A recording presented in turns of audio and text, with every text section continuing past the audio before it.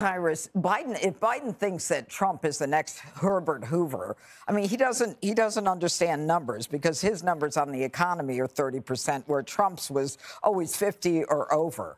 You know, I would have loved to someone follow up, because there's no follow-up questions anymore. How so?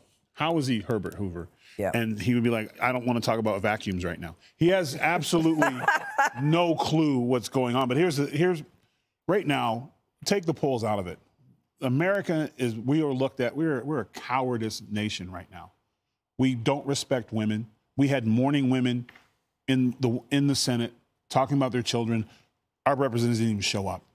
They were attacked, and that was the status quo. Mm-hmm. There's no reason to give up power, because he's not in power. Andrew, who I respect, he's not. You can't reinvent grandpa, because he's not grandpa. He doesn't even claim his own grandchildren. There is no reason because the Democrats aren't running the country. These are not Democrats.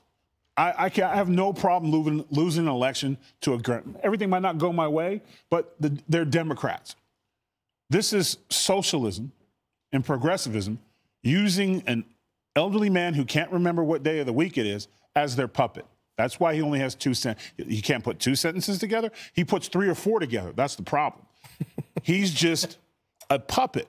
And there is no way in blue hell that they're going to give that up, because they are getting stuff that even 50 years that he's been in government, he's never been this far. Mm-hmm. But he has no clue what's going on. So and they're not going to run against Trump.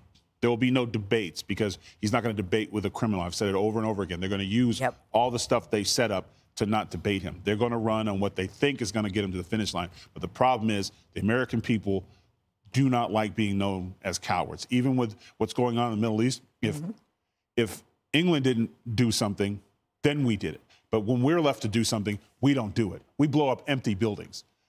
And that's the problem. So in the economy, it doesn't matter. Americans don't feel good about this country right now, period.